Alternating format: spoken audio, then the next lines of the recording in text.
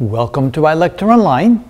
Most of the time we encounter the PV diagram in a lot of the thermodynamic processes that we investigate and work with and calculate the work done and so forth.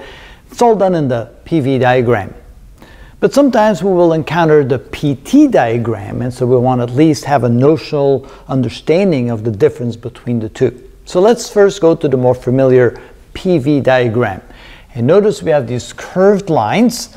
The reason why we need these curved lines is because those curved lines represent the third state variable. There's three state variables. There's the pressure, volume, and temperature. So notice that this axis only shows the pressure and the volume, so the third variable, temperature, can only be represented by what we call isotherms, lines that represent the same temperature. So inside a PV diagram, if we stay on this line, the temperature will remain constant. If we stay on this line, the temperature will remain constant. And notice that T1, the one that's closest to the corner here, represents the lowest temperature, and the line that's furthest from the point right here, that represents the highest temperature. They're called isotherms.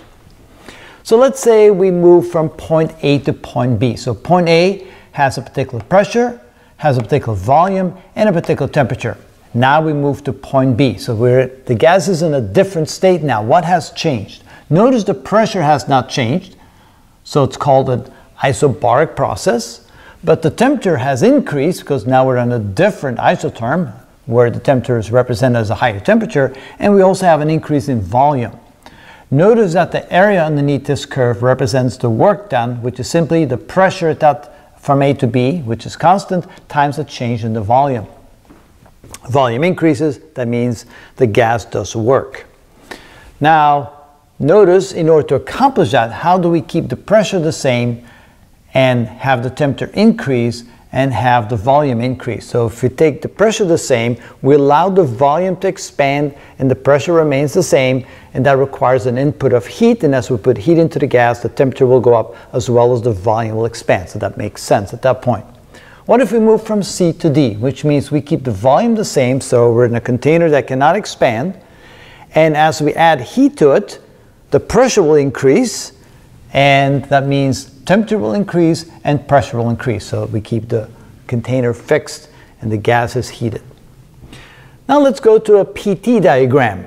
Notice we have lines representing the third state variable, which is the volume of the gas. And notice that these lines are straight lines, like y equals mx plus b on an algebra graph.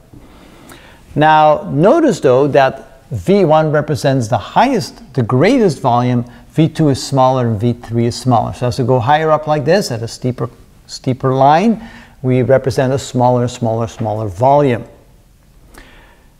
Now again, let's go from one state to another state, from A to B. So what happens here is that the pressure remains the same.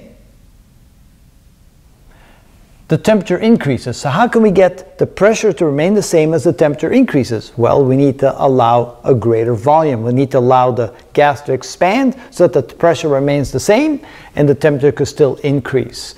So that happens by simply going from A to B. We go from volume 3 to volume 1, so the volume increases by going from V3 to V1, and the temperature will also increase. So that makes sense, right? So we keep the pressure the same, we heat the gas, temperature goes up, but we allow the gas to expand to a greater volume to prevent the pressure from increasing. How about going from C to D? Now here we keep the temperature the same, but we increase the pressure and we go from a larger volume to a smaller volume. So that makes sense. When we compress the gas, we will go from a larger volume to a smaller volume.